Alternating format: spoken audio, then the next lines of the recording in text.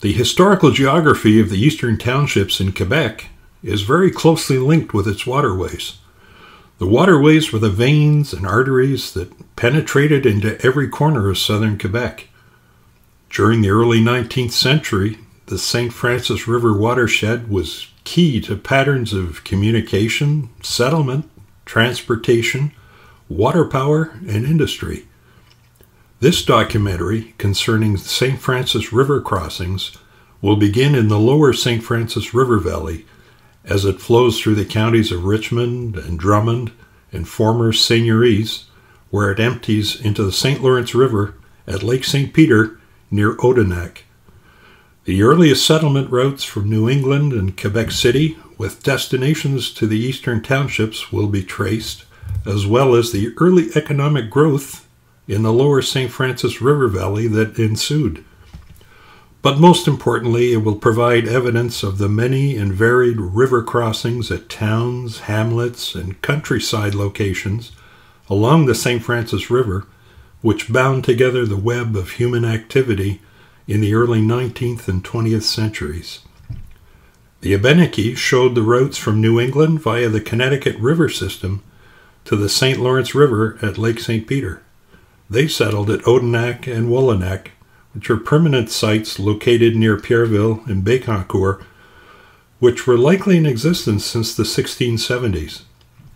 These earliest settlement routes followed the basin of the St. Francis River system from New England and served as the water communication network between the Connecticut River and the St. Lawrence River systems.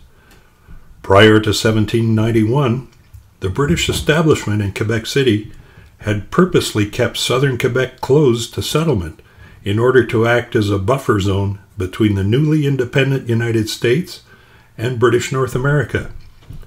After 1791, this policy of exclusion by the British government in power in Quebec City at that time allowed trade, population, and military movement to begin. Some 20,000 New Englanders came to the eastern townships in the first major wave of settlement between 1781 and 1830.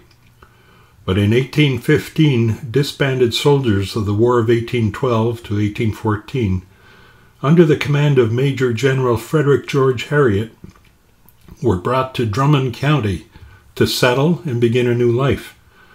Other settlers from England and Scotland arrived later, but mostly by American routes. However, following the establishment by Alexander Galt of the British America Land Company in 1833, which was headquartered in Sherbrooke, immigrants from the British Isles were encouraged to settle in Quebec's eastern townships, and by mid-century in the 1840s, approximately 3,000 immigrants had arrived from Ireland during the famines, with a further 1,100 arriving from Scotland, England, and Wales.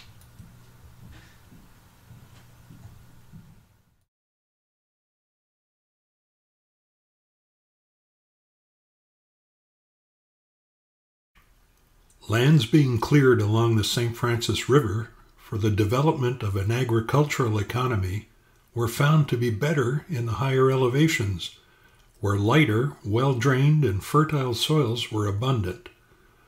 A proliferation of small mill towns emerged on major and minor water power sites along the St. Francis River. Sawmills, grist mills, and a number of small manufacturing establishments dependent upon local supplies of raw materials, for example wool, were established, and often a village grew up around such places. In 1815, the Surveyor General of Lower Canada, Joseph Bouchette, published a topographical description of the province of Lower Canada, in which he described the navigation of the St. Francis River as being difficult and exceedingly laborious, with many portages to circumvent the rapids and turbulent waterfalls. Navigation from Lake Memphremagog to the St. Lawrence was made difficult by many powerful obstructions, such as the Great Brompton Falls in Richmond County, about 2 miles in length. The cargo on the boats and the scows had to be unloaded at the head of the falls, and then carried to the end of the falls, where empty boats which had been floated down the west side of the falls were met. Again, the boats were reloaded and then continued about 7 miles further to Little Brompton Falls, where a repetition of the previous labor took place. It was then a distance of 15 miles from Brompton Falls to the Kingsley Township portage, with more dangerous currents to maneuver. From there to the Minute Falls, some 20 miles downstream, it was clear sailing. But portages were needed again at Minute Falls, and also 2 miles further down the river at Lord's Falls.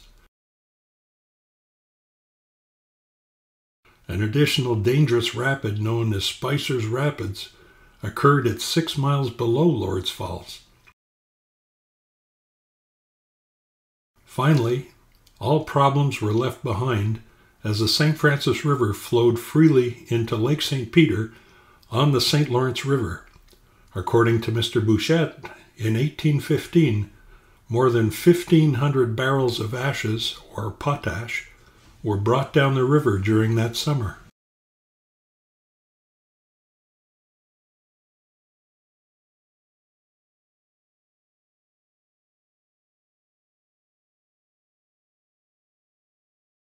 Beginning in Brompton Township in Richmond County, 3 bridges were constructed for road and rail traffic to cross the St. Francis River. 2 bridges have crossed the river at the same place. The first bridge, a covered bridge, was constructed in 1891, and it was named the Mercier Bridge. It was taken out by ice in 1902 and was rebuilt in 1903. It existed until the ice jam in 1948, when the bridge was destroyed. The third and present bridge was rebuilt across the St. Francis River and allows Highway 243 to cross. A rail bridge, built and operated by the St. Lawrence and Atlantic Railroad Company, allowed trains to make one of several river crossings on their way to and from Portland, Maine. First built in 1852, it was renewed in 1948 after ice damage. It was totally rebuilt in 2019 following the collapse of the old bridge caused by major ice damage on January 13, 2018. Leading names of settlers who brought agriculture and industry to Brompton were Addison, Barnes, Bishop, Brooks, Cox, Gardner, Hyde, Knapp, Moray, Pierce, Robinson, Varney, Wakefield, and Wilcox. The chief industry, pulp and paper manufacturing, was established in the early 19th century and continues to this day. The Brompton Falls Pulp and Paper Company, formed in 1900, utilized the water power generated at Brompton Falls in the manufacture of greenwood pulp. The officers of the company were Director E.W. Tobin from Bromptonville, President George P. Pierce, and Treasurer W.N. Monroe, both from Auburn, Maine. Construction of the dam began in 1901. About 1908, the Brompton Pulp and Paper Company converted its soda mill to kraft pulp, becoming the first kraft paper mill in Canada. Later, Kruger took over the manufacture of newsprint and specialty papers. In 2020, Kruger stopped the production of newsprint in favor of the production of 100% recycled biodegradable paper approved for direct food contact.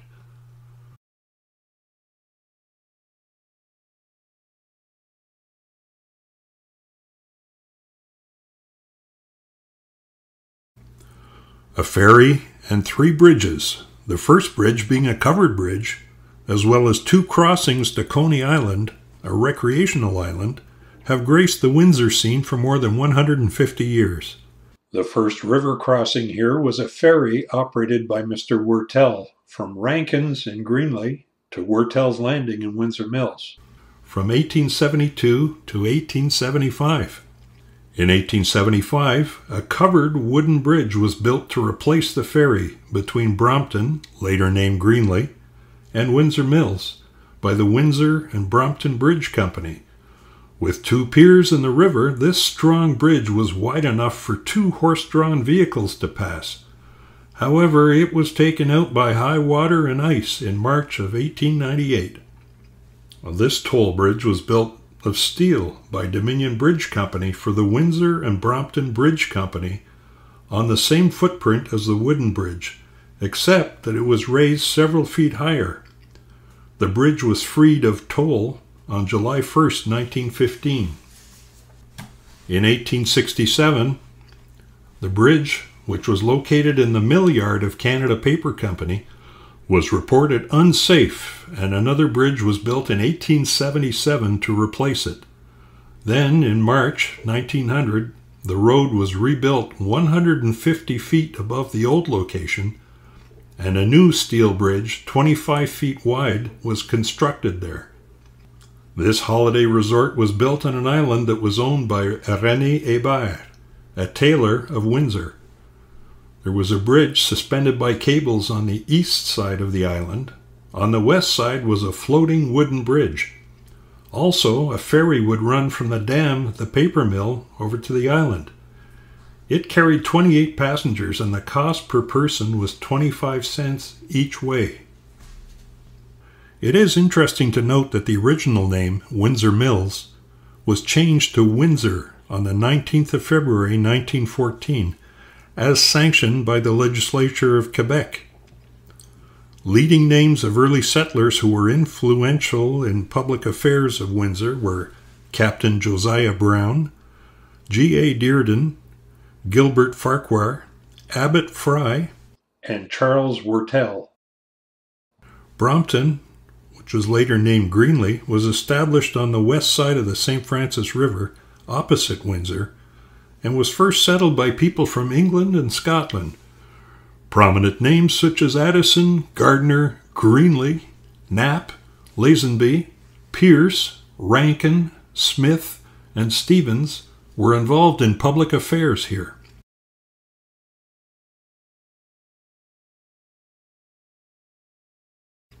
The Windsor pulp and paper industry began in 1859 and continues to this day. The first soda pulp mill in Canada was established here in 1865 by Angus, Logan, and Thompson.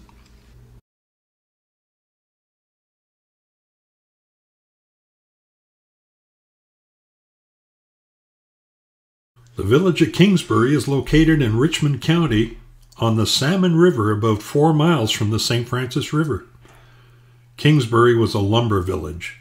Matthew Clark built and operated Clark's sawmill and grist mill circa 1840. Later, Williamson and Crombie successfully ran the sawmill for export of hardwood for sale in Montreal and the United Kingdom.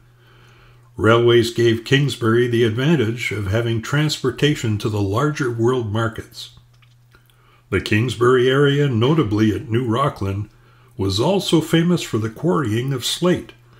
Several quarries were opened, employing some 300 men, many from Wales and Cornwall in England. The productive period was from 1860 to 1890. Transportation of the slate was provided by horse-drawn teams which took the slate to the Grand Trunk Railway in Richmond. In 1891, the New Rockland Slate Quarry Railway, which was a narrow-gauge railway, was built. The New Rockland Slate Quarry Railway Bridge crossed the St. Francis River from Sloane Island to Corris near Windsor. It provided a needed link to the Grand Trunk Railway in order to send slate from the quarries at New Rockland to the country's markets. It was an interesting, small covered bridge. The Rockland Covered Bridge spanned the Salmon River near Kingsbury, which made it possible for slate quarriers, lumbermen, and local folk to cross the Salmon River. It was reported in a local newspaper that Colonel Harcombe of Melbourne had received a contract from the municipality of New Rockland to put a bridge across the Salmon River, utilizing one of the spans of the old Richmond St. Francis Bridge. This would make 3 municipal bridges that the colonel had built from spans of this old bridge.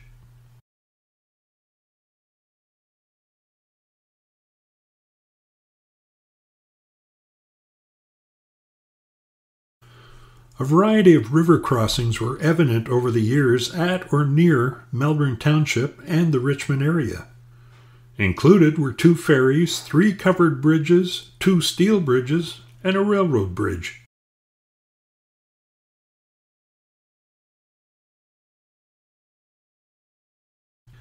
This covered bridge was built at the cost of $1,138 by William Hood and Sons of Montreal. Specifications called for a lattice-work type of bridge, 88 feet in length by 16 feet in width. Timber forming the latticework were 3 inches by 10 inches, pinned together by 1.5-inch wooden dowels. Heavy squared timbers were used for the sills and plates of the structure.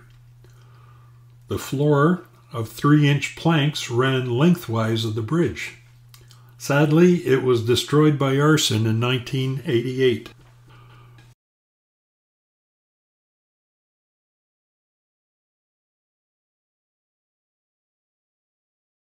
A ferry existed between Upper Melbourne, near the foot of Cemetery Road, and the first train station at the Woodyard on the St. Lawrence and Atlantic Railway.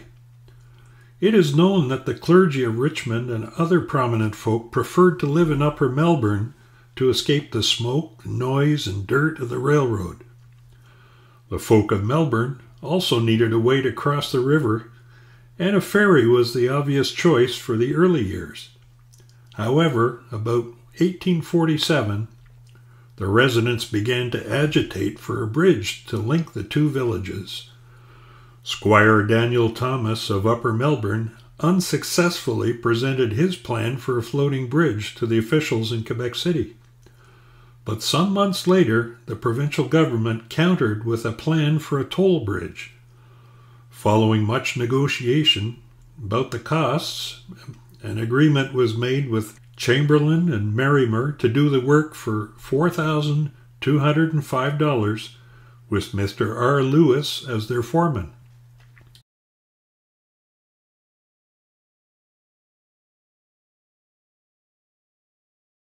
The work on the wooden bridge began at a site just above the Eddy in Melbourne to a point in Richmond close to the Boston Last factory. Mr. Lewis of Melbourne was the superintendent of works, and a Richmond blacksmith, Mr. Ephraim Driver, was reported to have made all the spikes and nails for the new bridge. The toll keeper is believed to have been Mr. Ned Cooney.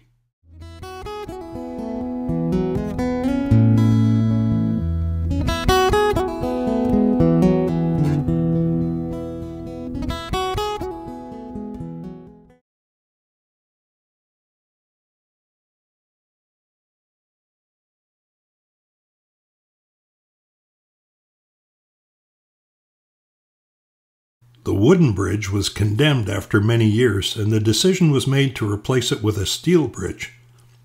But the location of the steel bridge nearly caused a civil war. The Upper Melbourne people wanted it to be built as close to the location as the covered bridge as possible.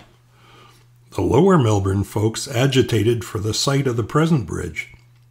It was the Alberton populace who took sides in favor of the Lower Melbourne protagonists. This toll bridge was built of steel in 1882 for a cost of $45,000. It was 800 feet long with 5 spans and was owned by a joint stock company. However, the bridge was not long-lived. 2 spans on the Melbourne side were taken out by ice 7 years later, in 1889, and the ferry was again put into use during repairs. Then in 1891, the whole bridge was carried down the river by ice, necessitating the use of the ferry again. Until recent years, severe flooding, often associated with spring runoff, has been recorded in every month of the year on the St. Francis River. The towns of Brompton, Windsor, and Richmond are very vulnerable to flooding due to the high levels of discharge from 5 tributaries of the St. Francis River near Sherbrooke, namely the Ascot, Moe, Coaticook, Massawhippy, and Magog rivers, during spring breakup. Also, outcrops of bedrock constrict the lower St. Francis River in several places, giving rise to ice jams. The flood of April 19, 1982, was one of the largest on record. Until recent years, fish were abundant in the river and provided a vital food source for the population and a recreational attraction for the region. Until the construction of dams for industry, Atlantic salmon ran up the St. Francis and its tributaries. In fact, fish were so plentiful that in the early days of the Grand Trunk Railway, it was told that the railway workers requested that they not be fed salmon more than 3 times per week.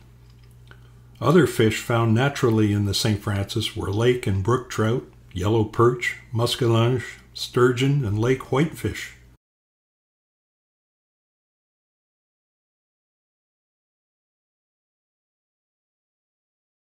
Named in honor of Mr. Peter Samuel George Mackenzie, the local member of the Legislative Assembly for Richmond, who served as a provincial treasurer, this toll bridge was built for a cost of $51,000.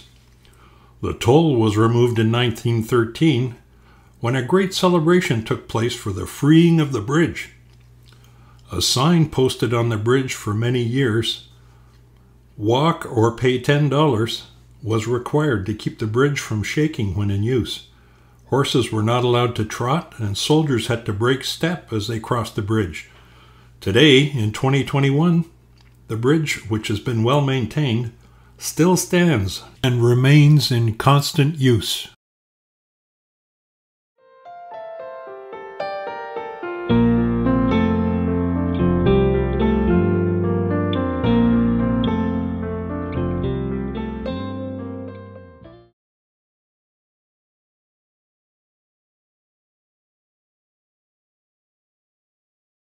In July 1964, the Quebec provincial government awarded a contract to Quebec Engineering of Montreal of $1,020,000 to build a new bridge between Melbourne and Richmond, which would route through traffic around the town of Richmond and relieve congestion on Main Street. It was built in 1965 through 66 and allowed highways 116, 143, and 243 to cross the St. Francis River. It was known for many years as the Pont Neuf. In 2009, it was named in honor of the well-known Canadian artist and Upper Melbourne native Frederick Coburn by the Quebec Toponymy Commission.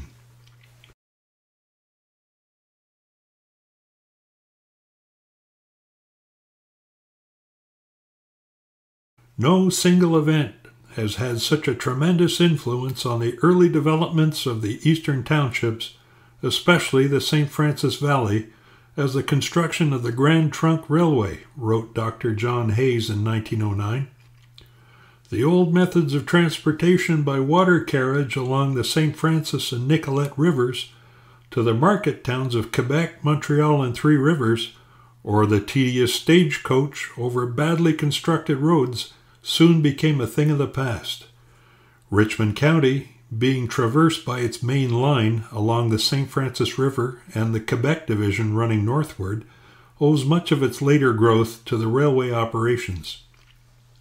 The railway was known as the Grand Trunk in Dr. Hayes' day, but when it first arrived in Richmond in 1851, it had been chartered as the St. Lawrence and Atlantic Railway, the SL and AR. It was one of the first large-scale railway projects in Canada, and its completion put Richmond and the eastern townships on the map. The opening of newly found markets on the American side for products of the settler and easier access to older markets brought about increased opportunity for the utilization of natural resources of forest, farm, and mines. As a result, Windsor Mills, Danville, Brompton Falls, Kingsbury, and Melbourne had taken on a new and growing importance. Betsy Clark owned the land in Melbourne Township over which the SL and AR had to pass. The sale of the Clark land to the SL and AR in 1848 was key to the railway's development in the Richmond area, for the railway was planned to pass through Melbourne, not Richmond. Nevertheless, political maneuvering by Richmond officials shifted the railroad to the Richmond side of the river and resulted in the need for another railway bridge. This decision resulted in a costly venture, for it required an additional bridge at Brompton Falls to lead the rails back to the west shore of the river and into Sherbrooke and beyond. The Dominion Bridge civil engineer engaged for the purpose was Casimir Zowski, great-great-grandfather of Peter Zowski of CBC fame, who planned and had a bridge completed from Betsy Clark's land on the west shore of the riverbank to the east shore of the river just north of Richmond.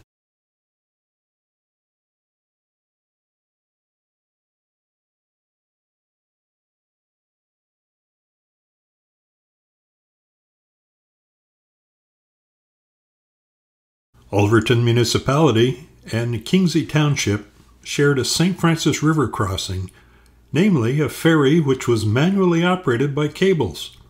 It crossed from near the Anglican Church in Kirkdale to Trenhamville near the United Church. Known as Hall's Crossing, it operated from the 1890s until World War II. Hall's Crossing was one of two other ferries that crossed the St. Francis River between Lavenir and Kingsley, namely the Husk Ferry, located below Alverton, and the Maclean-Jutras Ferry near Lavenir. The Husk Ferry operated from 1876 to 1921. It was a scow ferry with private roads leading to the St. Francis River on both the Lavenir and Kingsley sides of the river. It transported the local folk in their buggies and wagons, etc., or on foot. Cattle, horses, and farming needs were ferried across the river. A number of Lavenir children crossed the St. Francis River to receive their education at the Kingsley Consolidated School in Kingsley Township. From 1905 to 1952, the Kingsley Consolidated School, known as the first consolidated school in the province of Quebec, continued to educate children from Lavenir and Kingsley Townships.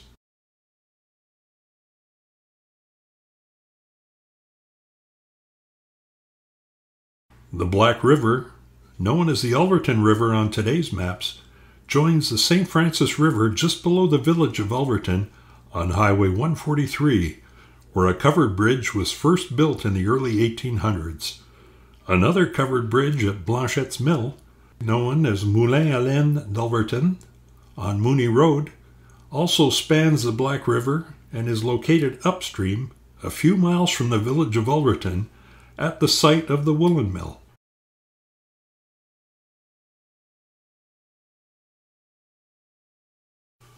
A most interesting river formation, the Bec du Canal, exists near the Long Point of Wickham Township. On the Long Point of Wickham, a very old cemetery circa 1815 also was in existence, and located close to the ancient Barlow Cemetery, the Barlow Ferry crossed to the Kingsley side of the St. Francis River. It is well known that the Abenaki, who had established a village near Lavenir, used the Bec du Canal area to portage to the Kingsley side to continue on foot to the Aboriginal settlements of the St. Lawrence River.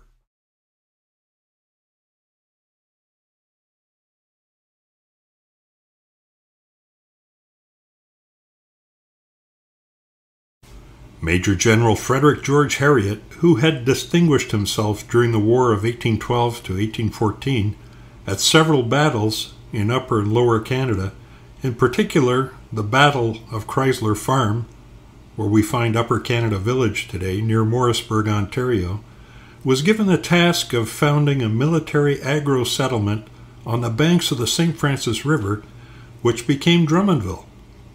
According to Maurice Vallée, historian, some 300 veterans of the War of 1812 to 14 came with Harriet to this British military settlement, but only 160 veterans followed the steps issued by the military in order to obtain 100 acres of land.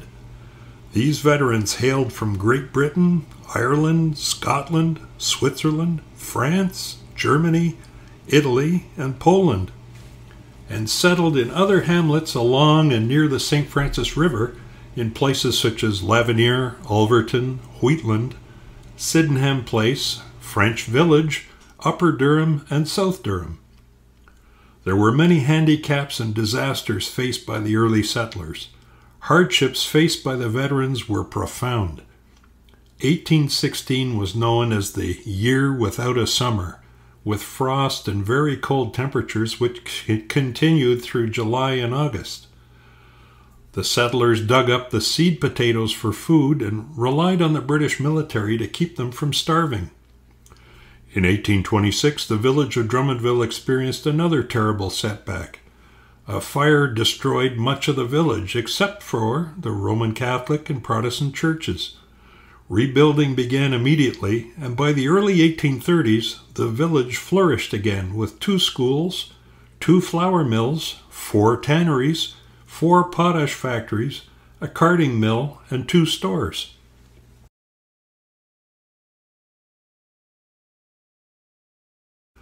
Before bridges were constructed at Drummondville, early roads and ferries were much in use. By the end of 1815, the colonists had carved out a footpath between the Drummondville hamlet and Saint-François-du-Lac. At the end of August 1816, 40 kilometers was completed between the village of Drummondville and the mouth of the St. Francis River.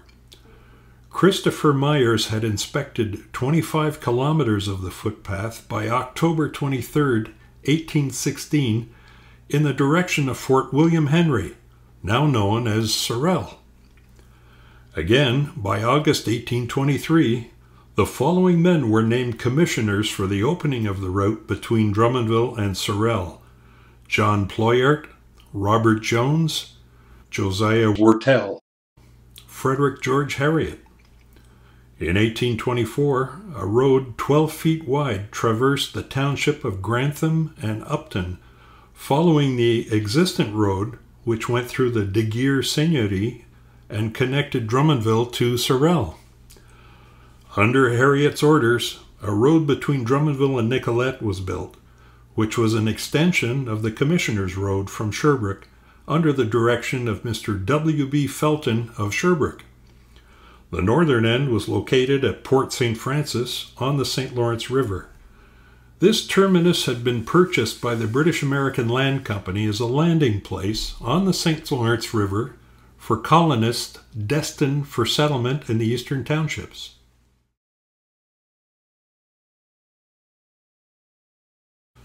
Before bridges were constructed in Drummondville, a ferry crossed the St. Francis River at the end of St. George Street. In fact, there were 2 ferries, one at each side of the river. This ferry was used before bridges existed, and later when the bridge was taken out by ice on at least 2 different occasions.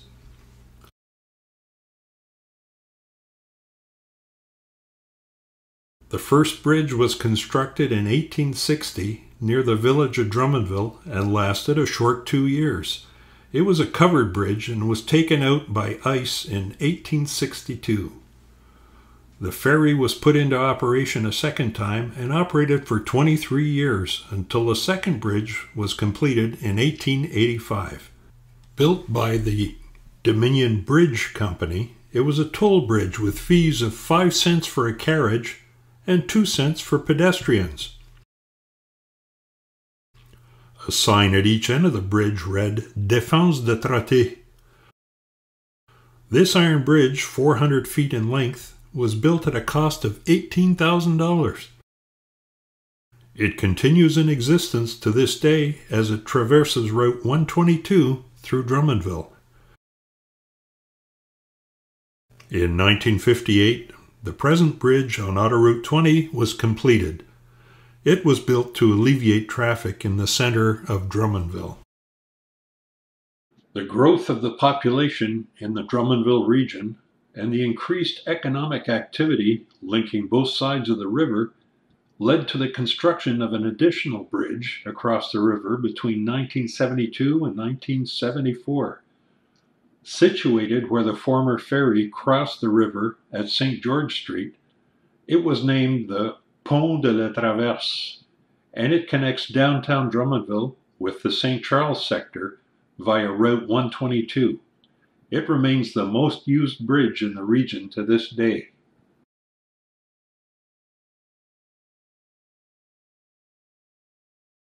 The Drummond County Railway, chartered in 1886, was constructed in 1887 from a provincial subsidy of $96,000. The railway bridge and 30 miles of track was laid from Drummondville to Nicollet to connect the DCR to the Grand Trunk Railway network. The major tonnage of the DCR was firewood and lumber. In 1899, the DCR was sold to the Government of Canada for $1,176,064. Industry sprang up in Drummondville and surroundings, partly because of a growing labor force, good transportation, and an abundance of water power which could be converted to hydroelectric power for the operation of factories. For example, the growth of Bromptonville, Windsor, and Drummondville was largely dependent on the potential of water power. Southern Canada Power, for example, enabled such companies as Canadian Celanese to flourish.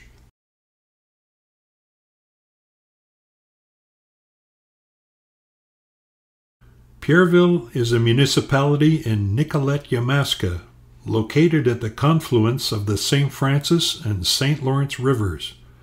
Across the St. Francis River is the town of Saint-François-du-Lac, at the junction of routes 132 and 226.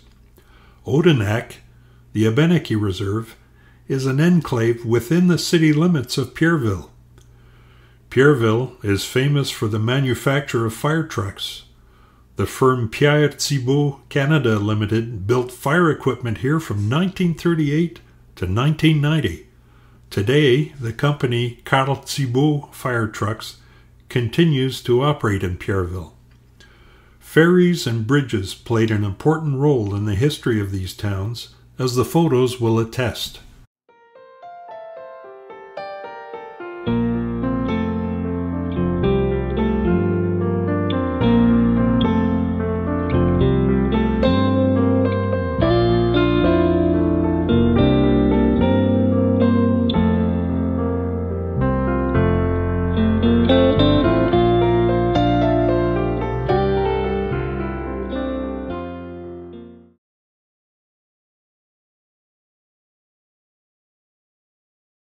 Odanak is a name derived from the Abenaki word meaning in the village. It is partly within the city limits of Pierreville and located at the mouth of the St. Francis River and the confluence of the St. Lawrence River. The former convent at Odanak is the site of the Musée des Abenaki and is dedicated to the history, culture, and art of the Western Abenaki people. Alanis Obomsawin, a storyteller, singer, and film director, grew up in Odanak. In 2011, the only First Nation cégep in Quebec opened its doors in Odanak.